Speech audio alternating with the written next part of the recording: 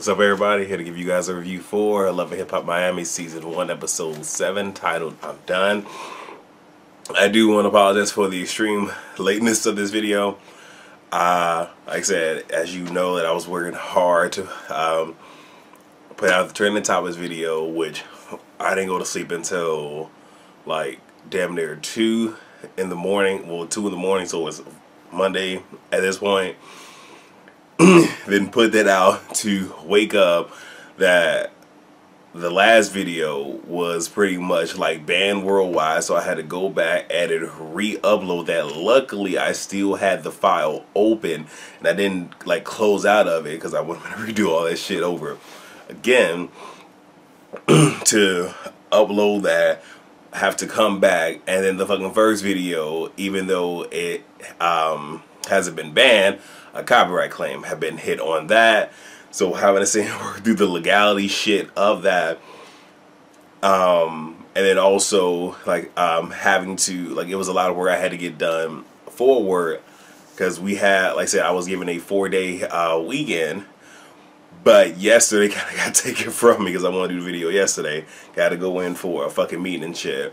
I have to go in on Monday, which I believe is what, President's Day, so that's kind of why I have, you know, I was given an extra day, but I was trying to get all the work done because I go on Monday to teach a class, teach people how to use UAVs and stuff. So been busy trying to get all of that done, and I'm trying to get this video done now because a friend and myself, she said Black Panther is going to be at the theater up here today, so trying to get this video recorded, edited, and uploaded before we leave for that. So try to do this shit now. So all that being said, I'll say like the first half of this episode was like boring as shit until like the very little end piece where it picked up.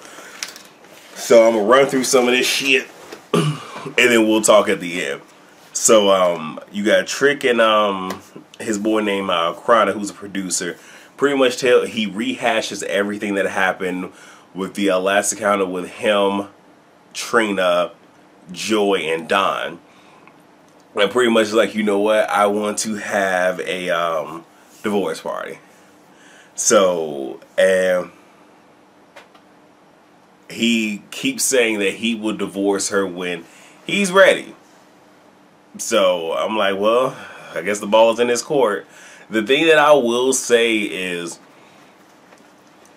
you know how sometimes people like try to put on that they doing some cooking and shit, and I'll talk about one a little bit later.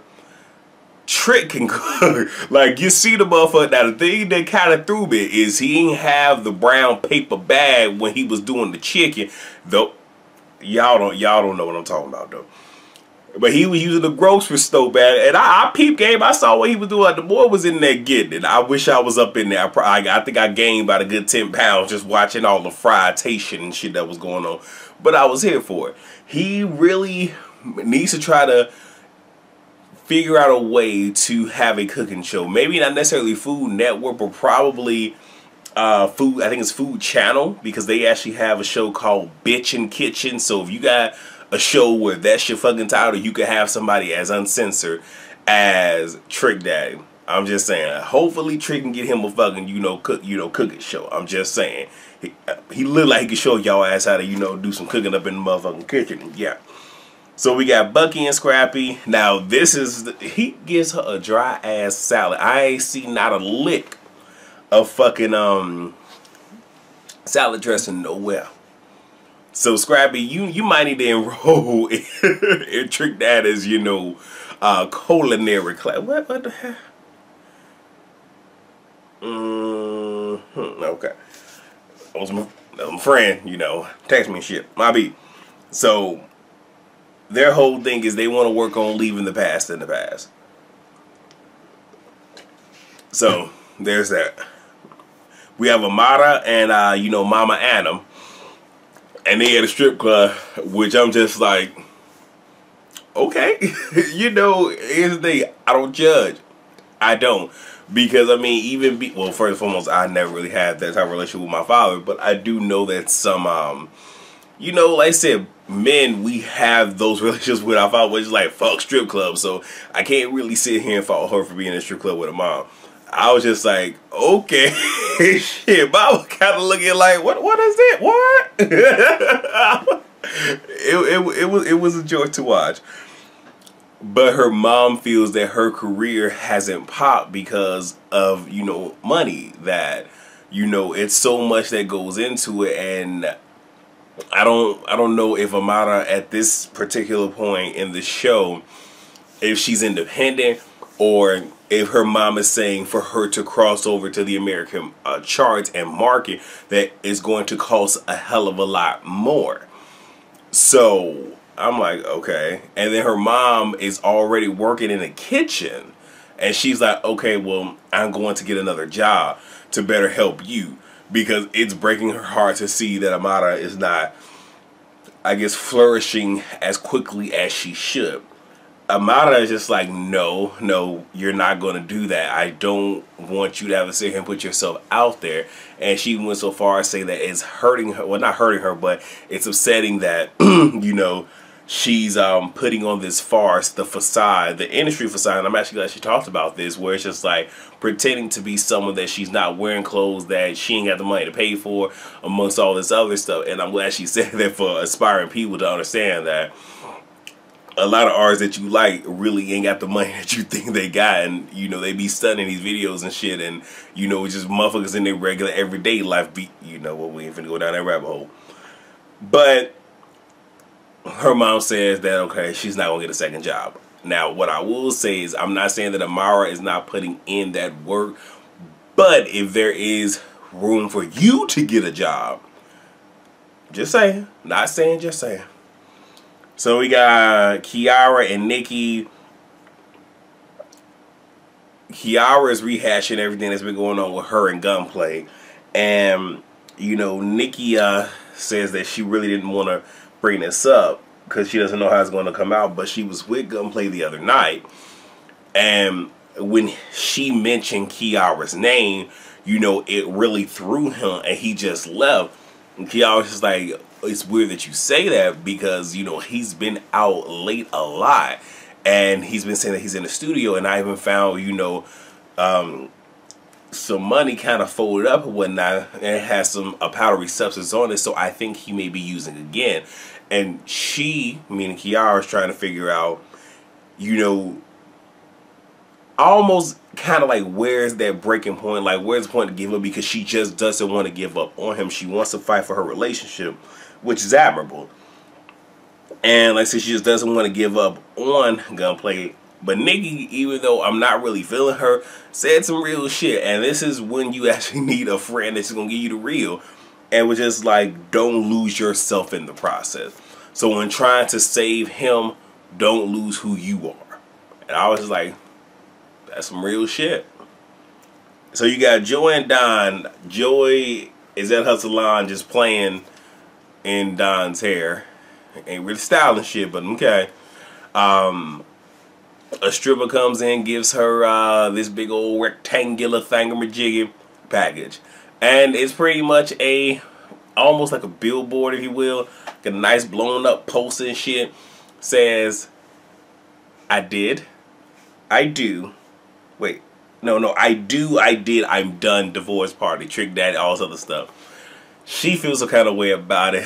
Don is just like, that is messy. And it's quite petty. It's quite petty. And is that somewhat of a bitch move? Yeah. Can I be too bad at Trick? No, not really. Now, the fact that he invites her, I'm just like, alright, bro. You doing the most. You're doing the most. But we can't pretend like Trick Daddy ain't sitting here, you know, bringing us something on the show, because Trina ain't giving us shit. Don says to her that Trick Daddy has said that she left when he got lupus. Now, they have been separated somewhere between 3 and 4 years. She says that he was diagnosed with lupus well over 10 years ago. So she left after that fact, but she did say that him getting the lupus and whatnot, it changed him, so the person that she married is no longer there. Ya, rah, rah, woo, wop, de woo.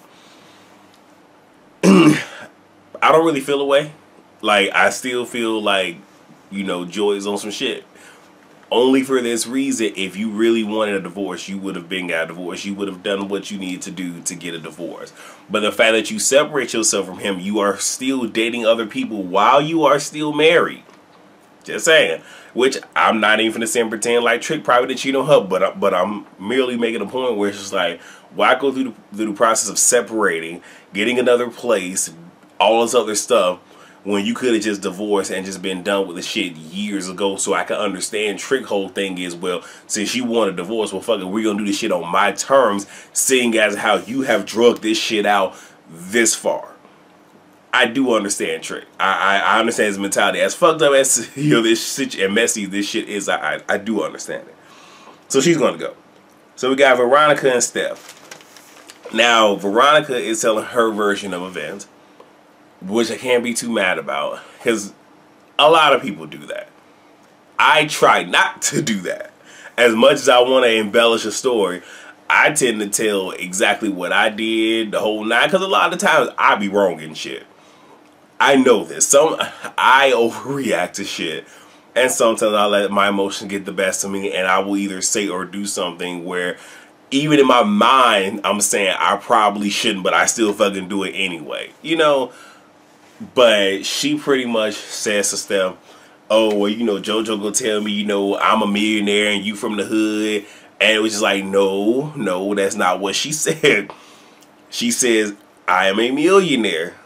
It will cost me money to slap someone like you. So slapping you will cost me money. But that doesn't matter for you because you have nothing to lose. So we're in two. So I understood what JoJo was saying, but I didn't appreciate how Veronica is trying to spin the story. But of course, she's going to spin the story and spin the narrative, so it all favors her. We know how this shit works. So Trina comes in,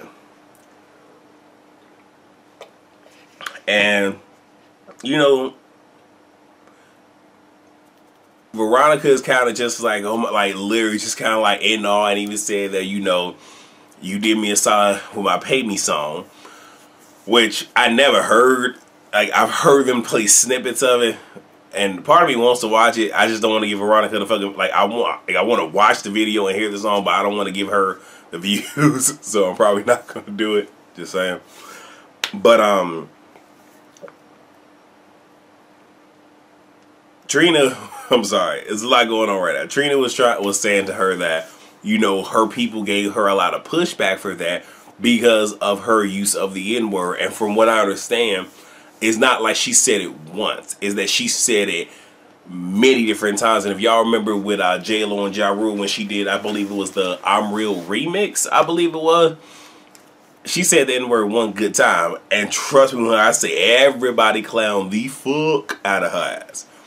So Veronica's whole thing is she pretty much told Trina, I don't owe anybody the conversation or the discussion as to why I feel, why I can say this word.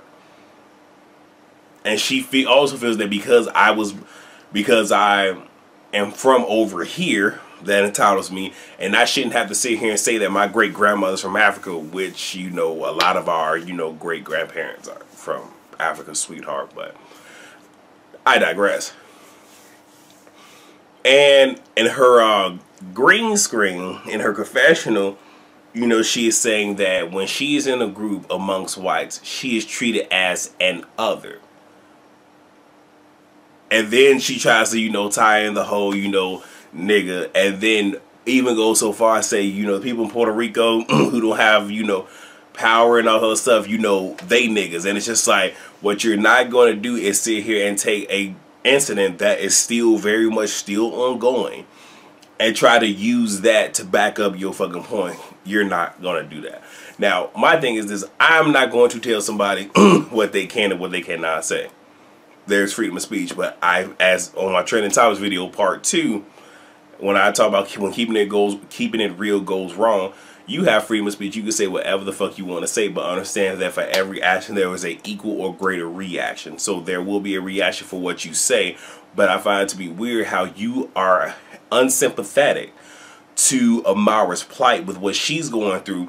But when somebody challenges you on the use of the N-word, now all of a sudden, you know, you have such strong ties, which is just one of those, like, miss me with the bullshit completely. Fucking completely.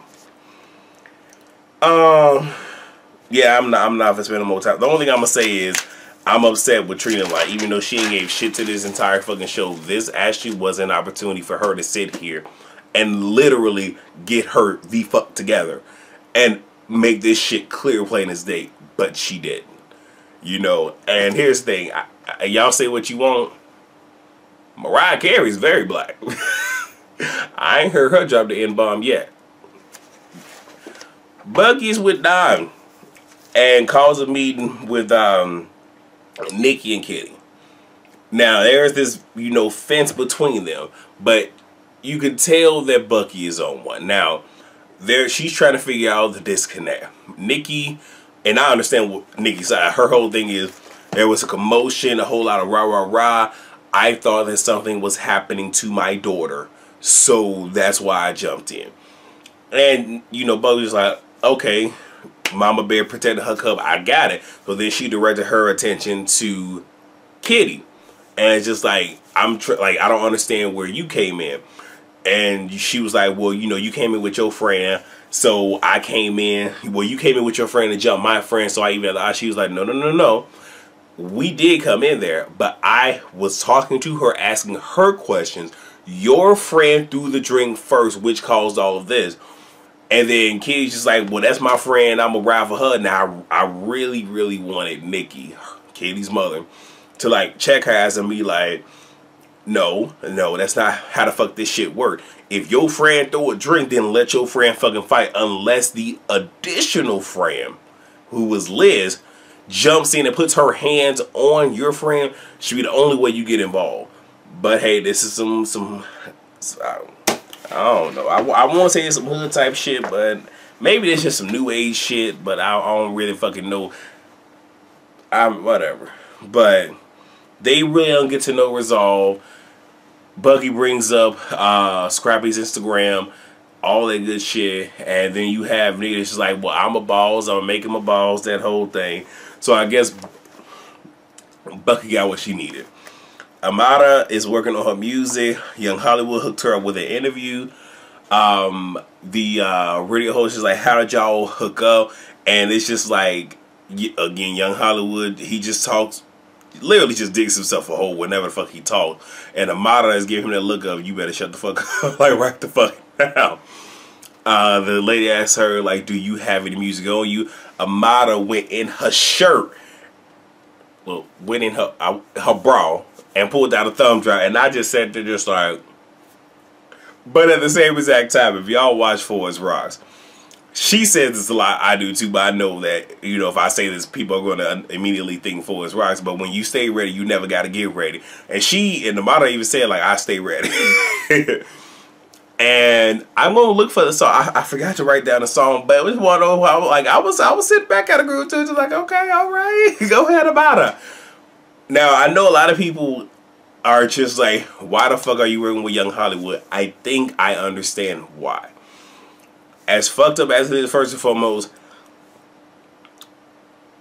for some people who don't really work in business, or, you know, like, and I'm just going to be, I'm not going to go into, you know, specifics, but if you don't work in certain type of businesses, certain type of industries, there's politics that are involved. And you know what? Sometimes you have to sit here and eat crow. You don't have to, but if you choose to, it will make things simpler. And I think for Amara, if she just teams up with Young Hollywood, she can get what she needs from this motherfucker. And once she get on, she can be like, you know, sayonara. If not, then yes, her mother's going to have to continue to work harder to sit here and try to help her get her career off the ground. I think that's what it is. I can't be mad at her for that. Because, I mean, here's the thing, to quote Maddie from, you know, the Queen's Court, get money, bitch. So, I mean, do what you gotta do to secure the bag. You know, it's just like a lot of us, I work, well, not currently. I've worked, like, when I left North Carolina, I was working with somebody that I did not like. And I'm pretty sure he still watches my video because he found my channel and whatnot. I try to keep working everything separate. He knew I didn't like him. He knew it. There was a time that I'm pretty sure he didn't like me. But it's one of those where we weren't friends, but because I was his supervisor, he was my subordinate, and we had other people that we had to take care of, I had to sit here and suck up the fact that I don't like him because we have a job to get done. I am still a professional at the end of the day, and I am much older than this young man, and I'm older than all of those that we are over. So, hey, it is what it is.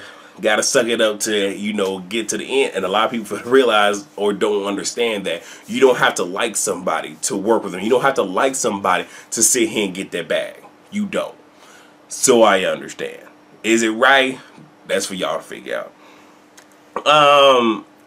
The divorce party. Speed through this. Bucky pops up because, damn it, I just been sitting here running it with y'all. Let me get through this shit. I know we don't talk this long. Y'all know. Bucky pops up on Scrappy. Pretty much, long story short, you know, she's like, you know, well, I'm into it with these bitches, and he just like, because he don't know, so he's just like, okay, well, what's going on? Like, why y'all at odds and whatnot? And she explains it, and she's like, well, you can't work with them, because if you was at it with a motherfucker, I would dead that shit right then. And he's just like, it don't work like that. Now, I get the whole loyalty thing and everything, but this is a big ass but. Fucking police. Unless y'all married, that's the only way you can sit here and tell somebody who they can and who they can't work with. And depending on the person if you are married to, they probably gonna look at you like you fucking crazy. Where it's just like, I'm gonna work with whoever the fuck it is that I'm going to work with, because at the end of the day, money talk, bullshit walk. We got bills to pay amongst other fucking things. So get over the now. But again, is levels to this shit. Their situation, no. And my thing is, if Shay is willing to sit here and throw away this right here, you know, for a lackluster relationship that ain't going nowhere with Scrappy, you get what the fuck you get. He said, I didn't say if I wasn't gonna work when she was like, well, if you do, I'm gonna give you my ass kiss. That's her thing. I'm gonna give you my ass kiss. Joy walks in. Trick is being very disrespectful and whatnot. Calling, you know, her hoe, you know, talking shit about his other baby mamas and whatnot. All the girls in attendance are clapping it up with him, just like, okay. No self-worth there. But those two talk, and long story short, he told her, okay, I'm going to pay for the lawyers and whatnot, but he reiterates, I'm going to sign the papers when I get goddamn ready. Ended with gunplay. He has a song called Stove Still Hot. Kiera pops up. We all can see this man is tweaking. Either he is high, he is coming down from the high, or just the residual effects of the high. Don't know which one it is, but it's one of those fucking three. And you know, like, he is doing the sniffing and shit, and I sniff a lot too, but like I said, for those of y'all who watch me, y'all know I have a deviated septum. It's in this nose right here where it bulges out or whatnot. But like, it's one of those where like he is doing this, he's tweaking amongst other shit and whatnot, and she's trying to talk to him just like, you need to quit this. And he just like, if I quit this, you know, who gonna pay the bills? I pay for shit around here. He's going to fuck off. And he even lunges at her several times. Now, I don't know if it's because Kiara from Chicago. Kiara look like, now for, I know women that fight dudes. I got a cousin that fight dudes. I just saying. So she look like she fight dudes. Cause she ain't flinched not one bit. She just stood her ground. It was one of those where she was almost looking like, I wish the fuck you would. The scene was not funny, but like watching how she was, you know, reacting, I know women like that where it's just like, I wish the fuck you would. Like that whole, I'm sorry. Back to this. And she pretty much tells him just like, either you're going to get help or I'm out. And she was like, get you a girl that will tolerate this. You ain't the only dick here. And he was like, we'll go get you some. And then like picking up chairs, throwing the shit. I'm just sitting there just like, run. Like, I'm looking at Kiara just like, baby, run. Like, like I felt that she could handle herself, but when you dealing with somebody who is on drugs, and especially a very strong controlled substance like cocaine, crocodile, meth, shit like that, they get a superhuman type of strength and all this other shit, and it's just one of the way you just don't want to be around it. So that was the episode, and it seemed like some more shit's finna come out next week. I'm keeping all the way 100 with y'all. I wasn't expecting to talk to y'all for like 25 fucking minutes, but I done did it. I ain't got shit else, so hopefully this makes up for not getting this on time. So I do apologize. I am working on my trending topics right now, getting everything. If y'all have anything y'all want me to talk about, please send it in to me. I will not be talking about the Queen's Court. I think more than enough people have talked about it, so I'm not going to. But that's all that I have. So, if I do end up watching Black Panther, I may give you guys my reaction to that, maybe. But the next video should be Married to Medicine, followed by my trending topics. So, I'll see you guys later. Peace.